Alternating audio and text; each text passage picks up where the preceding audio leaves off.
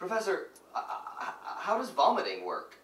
Okay, that's a great question. I don't know the answer entirely, but I have some reasons to think of some things that are going on. Now, first of all, for example, one way that it works, there's an area in the brain called the area postremus, and it's a region, it's unusual in most of the brain in that there's no blood-brain barrier there, which means that there's space between the in the walls of the capillaries, and substances, toxins can just go back and forth between brain tissue and blood right in that area. And that area is important for triggering vomiting. Now, the vomiting response itself, however, now this probably has mostly to do with activating the muscles that typically would be involved in motility, which means moving things through the gut in the proper direction. Now, presumably these muscles can be coordinated to cause something to go up in the other direction. I just don't know the specifics of that. So how does vomiting work? Well, one way is toxins in the blood can activate the area postremus, which then triggers this response, which I'm going to guess is like something like reverse motility, and getting then the substance to come back up out of your mouth.